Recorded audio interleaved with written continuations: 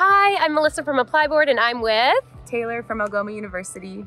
And we're doing a campus tour, so let's go. So this year, this is a George Leach Center. Like I said, it's where our fitness center is. We can go on inside if we'd like to see it. So over here, we have 3 full-size courts.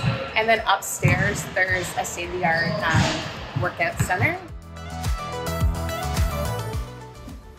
All of our students do get a membership to the GLC, so this is part of your tuition that you're able to use these fitness centers. So over here, this is the first year dormitories for students that are living on residence in their first year, and we're gonna go check out a dorm in there. There he is. There's Jad. All right, Dad, nice to see you. Every RV has a board. I just keep the marker outside for them to draw whatever they want. Yeah.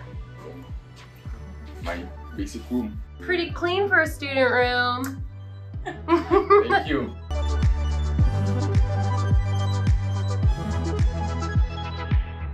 And the washrooms, it's only shared with one other dorm, right? Yeah, it's like this door and then another door. And then when you go inside, you just lock it and that's it. Each floor has their own common room. This is a fun place. Yeah. So even though the students living in this dorm do need to have a meal plan, so there's like food available on campus that they can use, but if you want to come in and cook your own food, you're more than welcome to on this floor. So our students do have free parking on campus, but there's a bus stop right on campus as well. So whether you're like busing in from any place in the city, it's pretty easy to get to campus. This is the Convergence Center, also known as like the CC building. And all of our science labs are located in this area. So if you're in any of our like environmental science, biology programs, things like that, you'll spend some time in this building. There's other classrooms as well in this space. In here, this is like a little secret spot, but we have our pottery classes. This is the woodworking shop.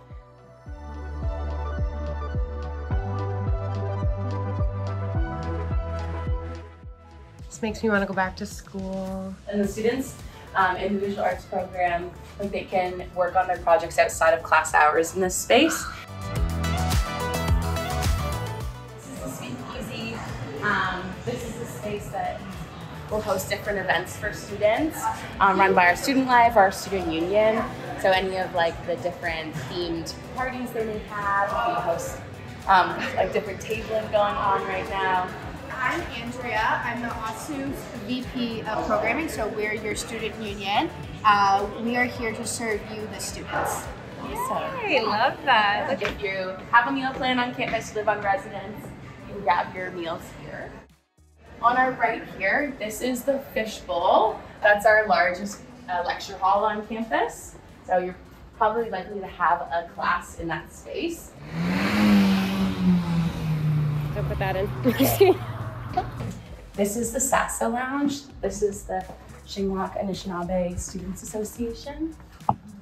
There's lots of flex spaces on campus for students to use, whether you're meeting out with friends, studying, group projects, things like that. So this is one of those spaces, but this is dedicated to our Anishinaabe student community on campus. Coming up here on the left is the Wishart Library.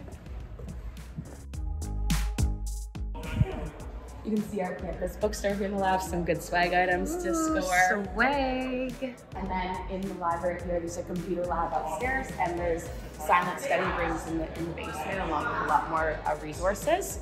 We also have writing and math labs to help students. There's free tutoring every semester for our students as well. Some really great resources to tap into, talking to librarians and getting all your academics sorted.